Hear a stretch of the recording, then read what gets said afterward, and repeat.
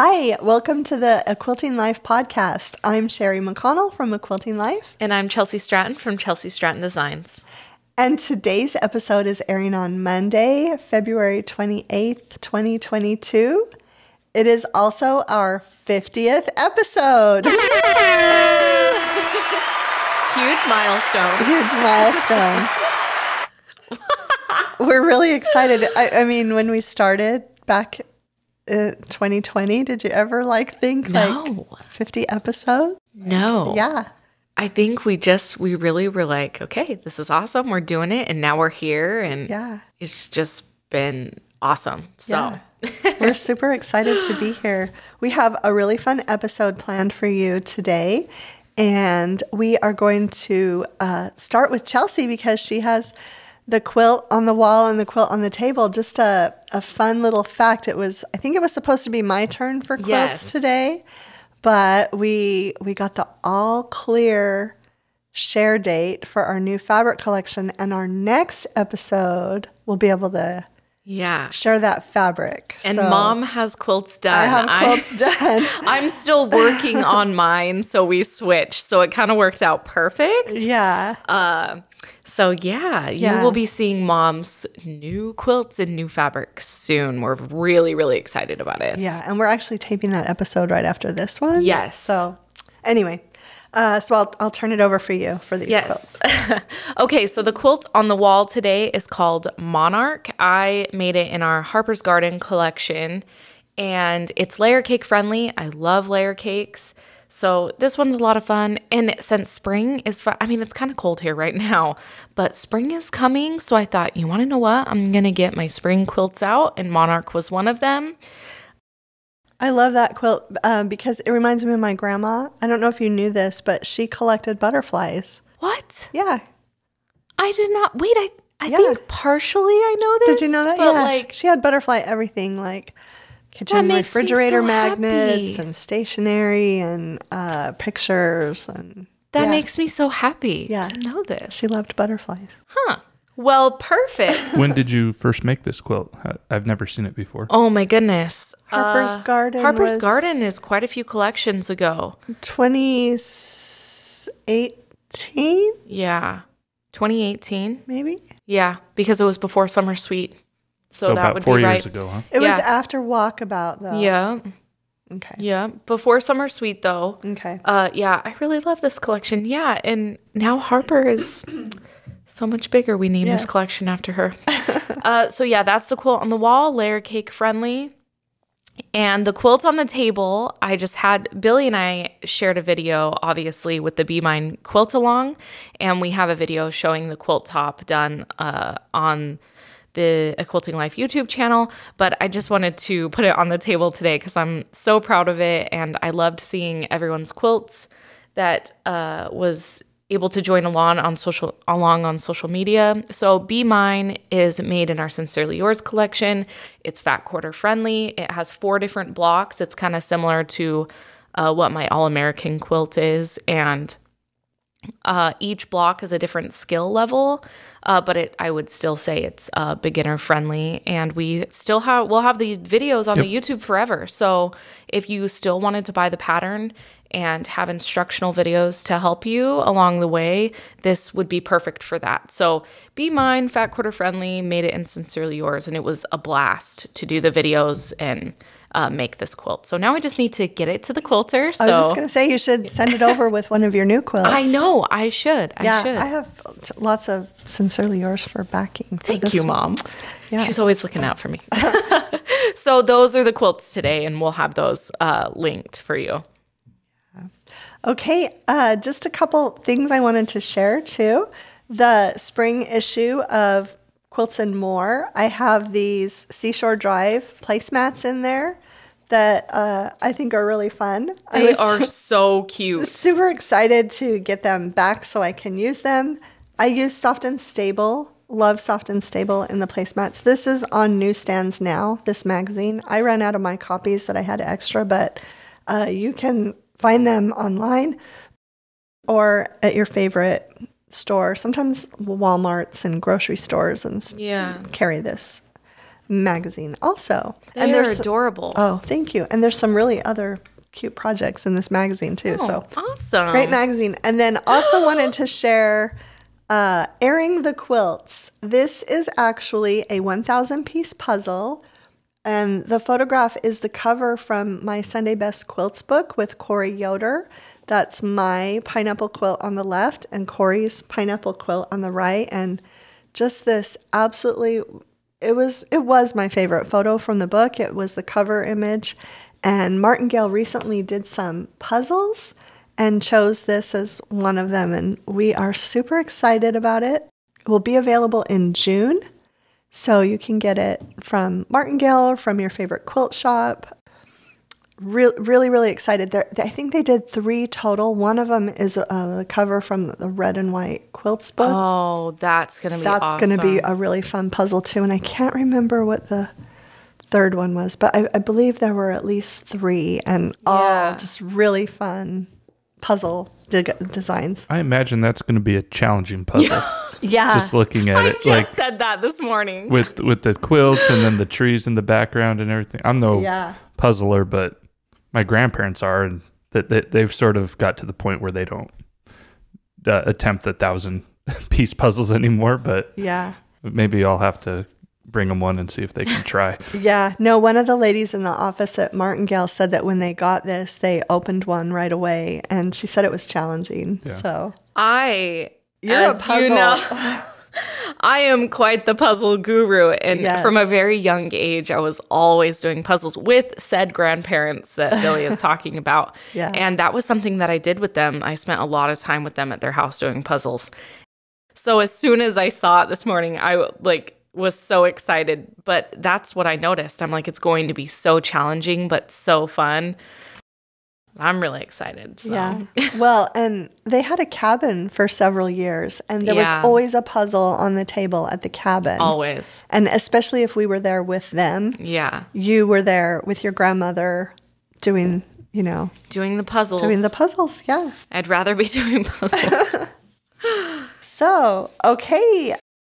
So should we have some follow-ups and questions? Yeah, so the first thing here on the outline is that there was a really good follow-up comment from our last listener question podcast, not from the one with Marion and Val, but if you guys remember talking about the stains, removing stains from like antique quilts. So I'll just go ahead and read what she emailed you, Mom. Okay. So this listener said, I collect vintage but not antique tablecloths and linens, and have had very good luck with heirloom sewing maven Martha Poland's quote biz bucket method. There are numerous variations of this online, but basically it involves dissolving about a cup of biz into a 5-gallon bucket of water. Biz features biodegradable enzymes and its cleaning force. The biz stain remover breaks down the stain with its enzymes. The enzymes feed on the natural stains and grime, cleaning out the stains until the clothes are back to their original state. I find it works well to remove old yellow stains. I'd suggest that people experiment with the strength of the solution and how long to leave the fabric soaking. As with any wet cleaning method, there is always the chance of colors running. If that happens, do not put the fabric in the dryer. If possible, don't let the fabric dry at all. I've had very good luck using consumer dye removers such as RIT dye remover. I used the Biz bucket method on fabrics that could not otherwise be saved, knowing that while Biz is relatively safe, damage could occur. So wouldn't recommend using on precious antiques. After all, the stains on antique quilts are part of the history of the quilts. And she says, thank you for all your inspiring work. And this is Sharon C. from Maine. Yeah, I was so happy to get this email with this information, and I immediately told Billy, hey, we've got to share this. So thank you very, very much. Had you ever heard of I hadn't. Biz No, Biz? I hadn't. I've heard of Biz, but I've never heard used of it. Yeah. Okay. Yeah. So this is really good information. I do love this end part, though, where she says, after all, the stains on antique quilts are part of the history of the quilts. And I appreciate that. Yeah. Because she's right. Yeah. 100%. Yeah. I love that, too. They really are. So. All right. Thank you so much, Sharon. And then there's just another quick listener question that we threw in here before we get into the main topics today. And it's just about pressing seams. So this listener wrote in, I was always taught to press my seams to one side. When I moved to Tennessee, I visited a quilt shop and she always presses her seams open. So what is the proper way? Yeah, this is a really great question. And I thought it would, be really good to address it. I'm just like this listener. I was taught by my grandmother to press the seams to one side, which was different from, I started sewing clothing as a young teenager, and I always was taught to press my seams open. So then when I started quilting, my grandma said, nope, now you press them to one side. And but then as I quilted more and more, I realized that, hey, there really are some times in quilting when it's better to press them open because it's good to reduce bulk.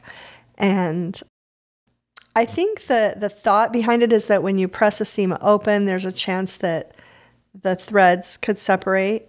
But really, if it's going to be quilted, yeah. And it's secure when it's quilted. Yeah, I do both. I generally press seams to one side unless I think it would be better pressed open. So I really think it's up to you as a quilter to make that decision based on the project that you're sewing and where the seams are going to fall in the project. And sometimes it's more important to have it flat than to have them pressed to one side. Yeah. I was going to say the same thing. I think it's honestly a preference. And so in these videos that Billy and I did with the Be Mine Quilt Along, we talked a lot about pressing, and I was able to show people. And there was a couple instances where I pressed certain seams open. But yeah, I think it's a preference. Most of the time I'm pressing to one side, but there are times when I press open. Yeah. Well, and I'm looking at your quilt here, and it looks like they are mostly pressed to one side to the dark so that the seam allowances don't show on the light background fabric. Yeah. And so, you probably want to do that as much as possible when you have a lot of light fabrics in your quilt. Exactly. So that was a great question, though. Okay. So getting into sort of our main topics, I wasn't sure how long that one would go for, but this is actually taken from another question that we know you guys can talk a little longer about. And so it was from a listener that, again, emailed my mom, and she said, thank you so much for the interesting content which you provide on your podcast. I'm very grateful for worldwide access, which allows us Aussies to watch your program. So she's in Australia. My question to you and Chelsea is, are there any quilt blocks that you do not like sewing and will always look for another block to replace? My most disliked quilt block is hearts. And then she says, sorry, Chelsea, I know you love them. I always find an alternative block to replace it. Is this acceptable or considered bad manners? And so, I thought maybe you guys could open up that conversation by taking that particular question, and then just to also talk about other things you guys can do to modify quilts to either suit your vision or maybe your skill level. Maybe you like a pattern, but there's a block in there that is too difficult for someone to do. So, substituting might be the way to go. Yeah. Like you said, Billy, there's so many ways to go from this. First, do you have any quilt blocks you don't like? I've never heard you say. I can't say that I dislike the quilt blocks that I've never tried, like curved piecing and stuff like that. Right. But I feel like I have tried most quilt blocks and I enjoyed. I mean, obviously, Billy's going to make me choose. I'm like waiting for him to be like, choose, Chelsea, choose. No, I'll let you pick a few if you don't. I mean, I don't love having to make a quarter square triangle because it's extra steps. I don't love the extra steps. I'd rather but I don't have I don't have any beef with any quilt blocks, I guess. Yeah. I really don't. Yeah.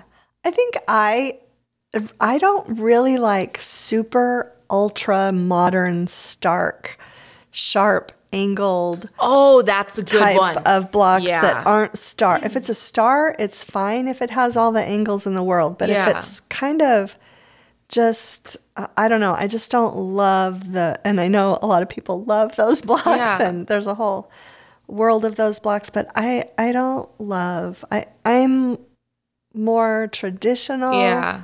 If it's got a lot of starkness and points and corners, it should probably be a star in my book. Yeah. Not just some abstract type of block. I don't like abstract blocks, I guess. And it's like not a uniform shape Yeah. either? Right. Okay. Yeah. Actually, that's a great one because that's why I stick to most 99% traditional piecing. So I don't really, I love traditional piecing, but I guess that would be one of them. Also, like matching like points together. I made that fireworks quilt by Thimble Blossoms. That one was a challenge for me. You really gotta like pin or know exactly where you're sewing. That was really difficult. I didn't love that, but I mean, it was beautiful when I was done with it. Yeah. So I don't know, guys. I don't have too much beef towards the quilt blocks. I don't love Y seams, but I'll do them. But something else I was thinking is I don't love foundation paper piecing. This is opposed to not English paper piecing. I love that. Yes. Foundation paper piecing, I just kind of call it a necessary evil. I don't know. Like and sometimes when I get into it, I'm okay with it. I get in a rhythm, but I don't love it. But is that something you might substitute for? I would. Like Moda Blockheads. I have. Well, Moda Blockheads, I feel like I did all of those blocks that they released. You did. But did you love it? Actually, thinking about Moda Blockheads too, I didn't do all of the applique blocks. Oh, did you? So you substituted. So I did substitute. Okay. Because I feel like, and this goes to the like later in the question, is it rude? I don't think so. It's your quilt, so you should do what you want. Yeah. I actually loved that. I thought she was so sweet for saying that. Yeah. I don't think it's rude or bad manners. I don't think so either. It's your quilt and you are the creator. Yes. And so you should, every quilt you make should be something you love. So exactly. And if you don't like heart blocks, that's totally fine. Like, you know, there's always a substitution that you can make. And so I actually love that. Why would I want to ever stop someone's creativity? You know, I think that that's great if you want to substitute it. Yeah. And I was actually thinking back also, one of the first block of the months that I did was from a quilt shop in Las Vegas, the Christmas Goose. And I remember this sampler quilt that we were doing. There was a block I didn't want to do because of my skill level. I was a new quilter and I knew that I just would not be able to do that block. And I remember searching through the books that I had. And at the time, I also wasn't really able to change the size of a block. So I had to look for a block that was exactly the same size as the block I wanted to replace. And I remember being so excited when I found in a quilt book a block that was the same size, so I didn't have to do any math, and I replaced that block, and there I went. I was so excited to have been able to make that quilt and make it my own too. Yeah. That's awesome. So, okay. So the next topic that we wanted to talk about is about gifting quilts. So I know you guys, you have some extra things to add to this, but what got me thinking about it was a couple of years ago when you moved from your last house into a smaller rental until you guys moved to this house. I remember helping you guys move and just seeing the amount of quilts that you gave away. So I wanted you to sort of like transport yourself back to that time 2 years ago and think about some of those quilts you gave away, because I know you gave some to neighbors, you gave some to my girlfriend, you gave some to pretty much anyone that came in and helped you guys move. And so, like, what was it about those quilts that let you part ways with them? Were any of those perhaps any original patterns you designed, or do you keep all those? And then are there also any quilts that you would just never give away that you want to keep into your family till the rest of your life? Yeah, this is a great question, especially since I'm thinking of going through quilts again very, very soon, actually. Yeah, and Chelsea and I have been asked this a lot of times. What do you do with all the quilts? Because we make multiple quilts with every fabric collection. And then we make quilts that we want to make because we want to make them. And we make quilts for family and friends. And so, yeah, the quilts accumulate kind of like rabbits here in our house, I feel like. When we moved, I remember as I was taking quilts down from cupboards and shelves and places they were stored, I started a pile in our living room of quilts that I could give away to people that were helping us. And I don't think any of those quilts were my own designs because we keep quilts that we design for the event that we give a lecture, a trunk show, a guild show. So generally we will keep most of the quilts that we design in order to use as part of a presentation. I also keep quilts that if they were hand quilted or custom quilted, that it's really hard for me to give those away. I also, if the quilt demonstrates some type of technique that I might want to share for my blog, and have it available for photography or videography, I'll keep those. But I had a lot of quilts that I gave away with what Billy is talking about that were made from simple patterns from other fabric designers, fabrics that didn't, and some of them, if I really love the pattern and it was by another designer, if I didn't have that original quilt custom quilted, I've kind of been trying to go back and remake it in our own fabrics. Yeah. Good idea. But yeah, because there are patterns by other designers that you fall in love with, you know. I actually have a swoon quilt that, so I made Camille's swoon quilt, the very first one. I pieced that for her and fell in love with it and made my own version with some Denise Schmidt fabrics. And I still have that quilt. But someday I'm going to make a swoon quilt in our fabrics. And I know you already have, right? Yeah, I did in navies and grays from Desert Bloom. And I also mixed in some of Camille's navies because they go well together. It's one of my favorite quilts. Yeah. I love the swoon pattern too. Yeah. And I actually really want to make swoon 16 one day with me too. All of our fabrics. Yeah. So yeah, it's a great quilt pattern. Yeah. But I gave away a lot of mini quilts. I had a next door neighbor who was helping us a lot with moving. She just kept coming over and helping and she was getting ready to open up a small business. And she was like, "Oh, those mini cutes would look so cute on the wall." And I was just like, if they didn't, and I don't think I gave any with our fabric, but I had a lot of minis at that time, and she took several of them, small quilts, minis. Yeah. I don't think I ever give away very many Christmas or 4th of July quilts.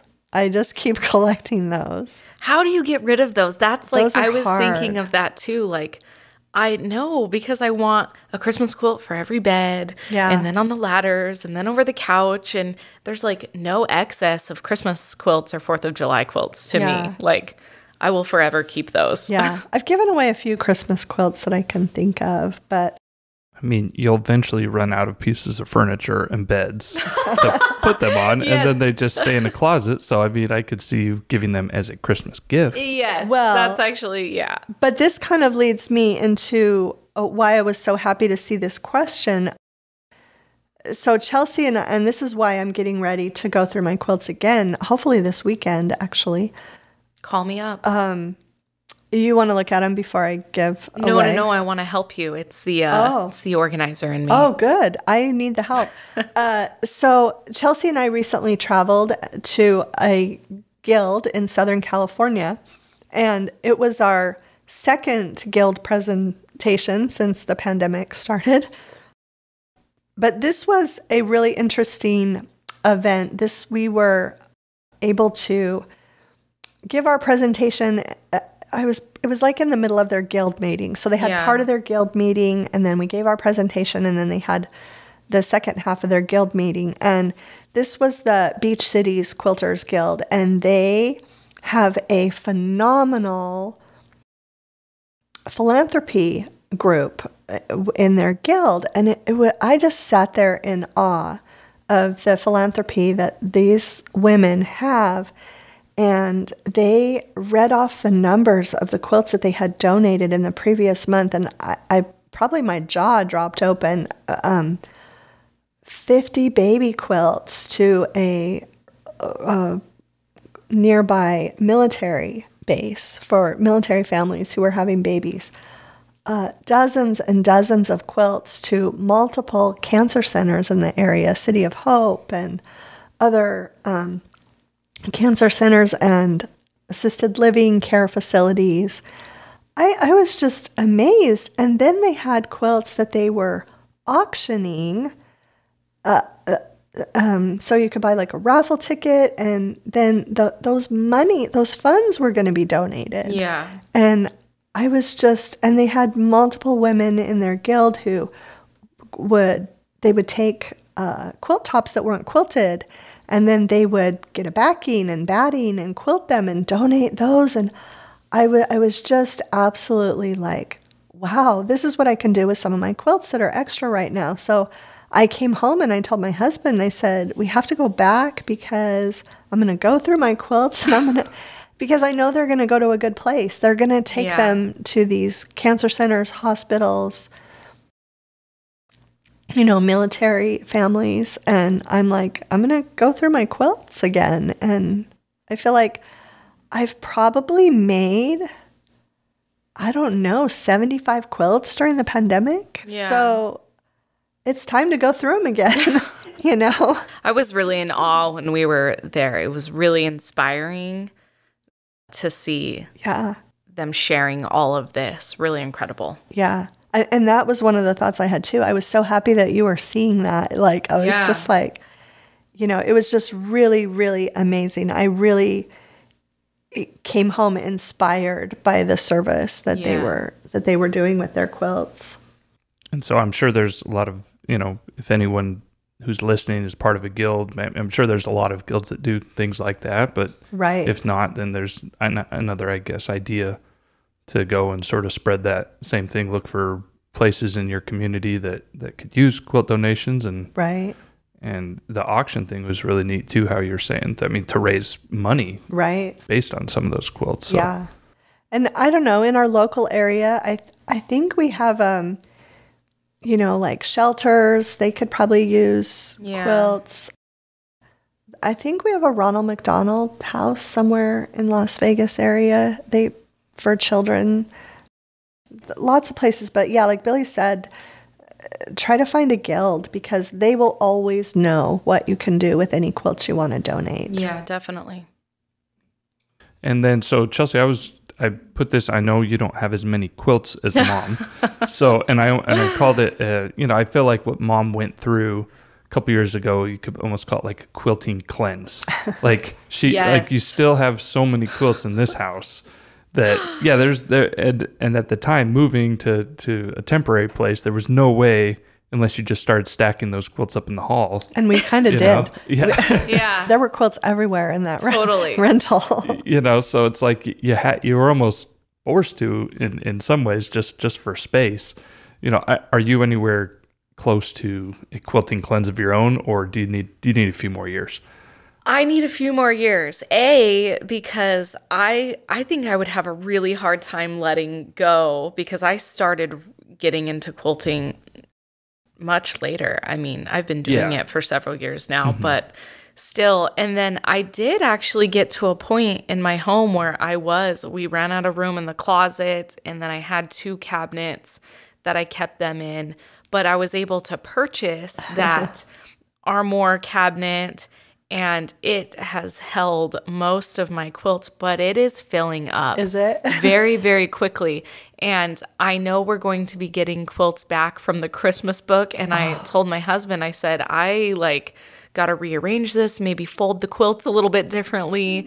But there will be a point, I will admit, in a few years that I might need to do a little cleanse, but not a big cleanse. I think my heart couldn't handle that. Yeah.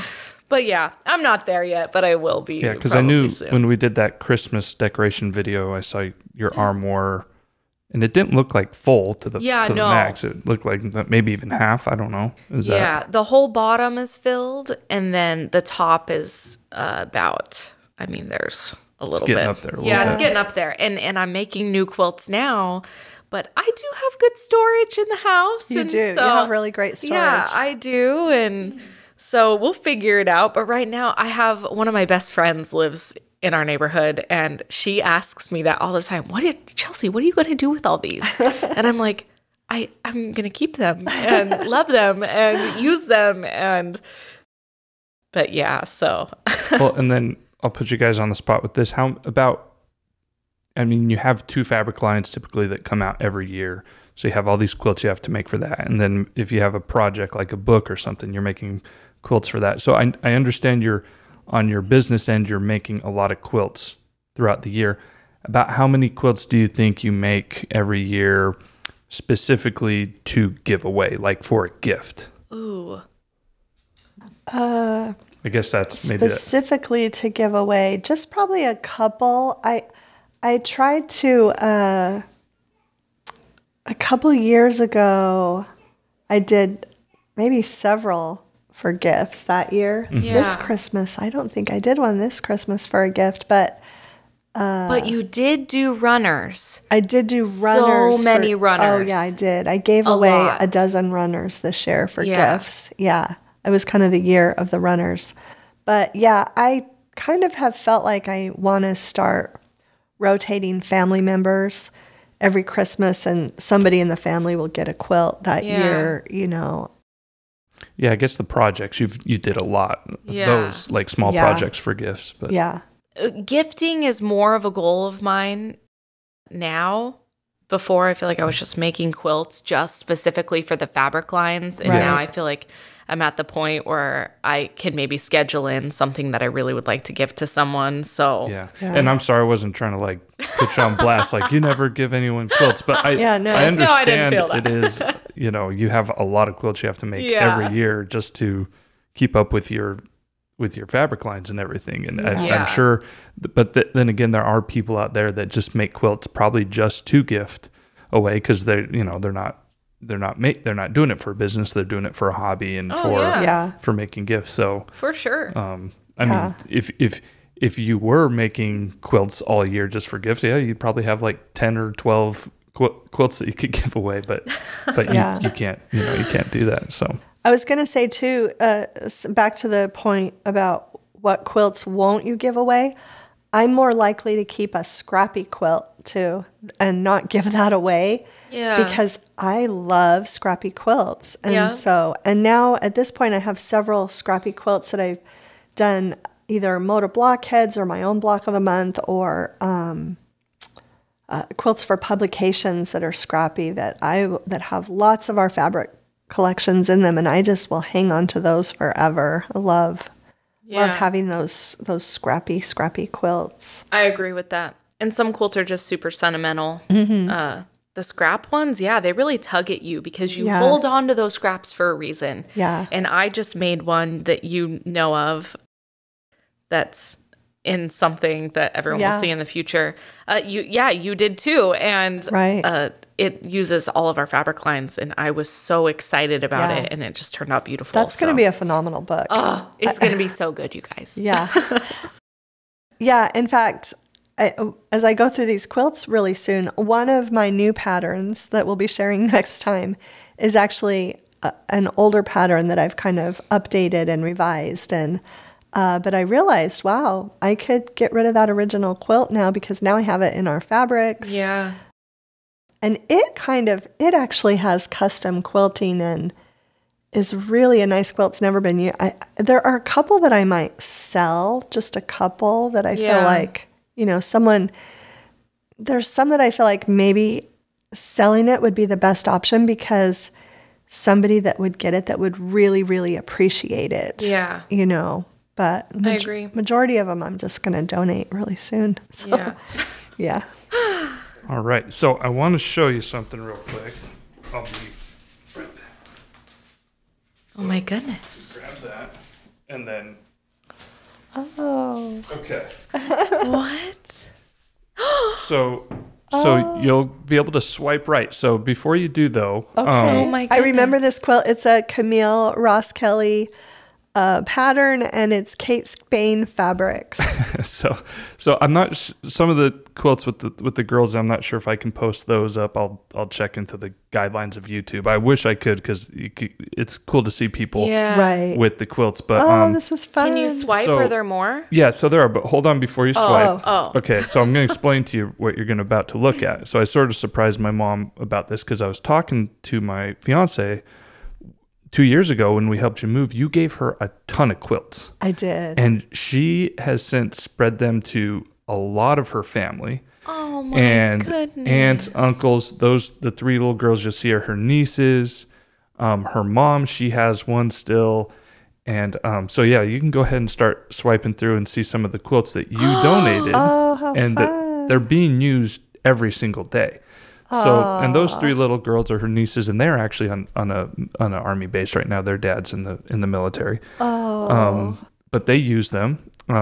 She's given them to 3 or 4 of her aunts and uncles that use them they love them. One of her uncles travels from one town in California to another town where his sister is, and he stays there sometimes, and he always has your quilt with him. And he loves it. And so, and Isabel loves her quilt. So I just wanted to, she got some pictures of some of the different quilts, and I'll put the ones that I can up on the screen so everyone can see them. But yeah, they this are, is so fun. Some of these I didn't even remember. Like the This one one I remembered. Yeah, and I actually remade that in another fabric collection. This was Desert Bloom, right? Yeah. And this was published in a magazine, but then I remade it in Walkabout, I think. Yeah. But this was published in American Patchwork and Quilting too. I didn't realize. I almost Yeah, some of these I cried a haven't- little, you guys. And this was a Camille Ross Kelly pattern. This is her fabric too. one of her earlier collection. Yeah, this is really fun. yeah. Oh my goodness. Yeah. So for those of you just Especially listening, with the kids. The kids with the quilts is just like the sweetest thing. Yeah. yeah, I gave my mom an iPad with pictures of those. So if you're just listening, that's what she's looking at. But Yeah. I felt like maybe you'd want to see that, you just sort of going through that quilt cleanse Yeah. and just The you can just put it enjoyment. on the table. Yeah. That's so fun to And just see. sort of thinking like, I need to get rid of some space or whatever. Like they do go out and people use them and love them. And yeah, I mean, they're not sitting in the closet. They're with Yeah. people on a daily basis Yeah. and one of them, I think it was like the brown floral one. Uh-huh. Isabel was using that one for a while. She really liked it, but then Uh-huh. her aunt came and saw it and just started raving about it. So she gave her that Oh. quilt too, because she really liked it too. But Yeah. but her aunt was just talking about it so much that she gave it to her. Oh, wow. So yeah. So anyway, I just wanted you Oh guys to my see a little, goodness. 2 years later yeah. down the road where those quilts ended up, and they're not, I That love makes that. me thrown want away. to They're cleanse. Yeah. they're not in a Yeah. closet. They're being used, and Yeah. and so I thought maybe that would be something that we Oh, could yeah. share with people that you never know where your quilts are going to Yeah. end up. Yeah. I didn't really know about. I remember you giving Isabel a bunch of quilts, and that's before we really got into doing YouTube and the podcast and everything. Right. And I was just like, oh, okay, whatever. But Yeah. talking to her later on, Wow. she mentioned how much like her family loves your quilts. And I'm like, oh, that's I love actually that. It makes me want to give her Yeah. more. I feel like, when I get these quilts out of the closet this weekend, I feel like I should photograph them all and, send pictures to the family and make sure nobody in the family Yeah. wants any of them before I haul them off to a quilt guild. But I think there will be plenty to go around either way. Yeah. But yeah, I love that. I love that. Yeah, that's so fun. And I remember all of those quilts, and some of them too are just colors maybe that I used to really like before, but now I don't love the colors as much. So yeah, it's really fun. Yeah, even a couple I'm like, I've never seen quilts like that. Right. That you make and any, but they're probably older and you just Right. It's been a while since you made a quilt like that. So Yeah. Yeah. Oh, fun. Today was so fun. It really was. I guess. I was very surprised by that. Yeah, I was super surprised. I was hoping it would be sort of a surprise. Yeah, it's just fun to see those photos. Yeah, I guess we'll wrap up this episode, and we will be back on Monday, March 14th. Yeah. Yeah. Yep. And we will be sharing the new fabrics. I'm so excited. We'll do a deep dive into your Deep new dive. fabric line. Yes. Tell you the history and all about it. Yeah. Okay. Well, thanks so much for listening in today, and Thanks so much for stopping by.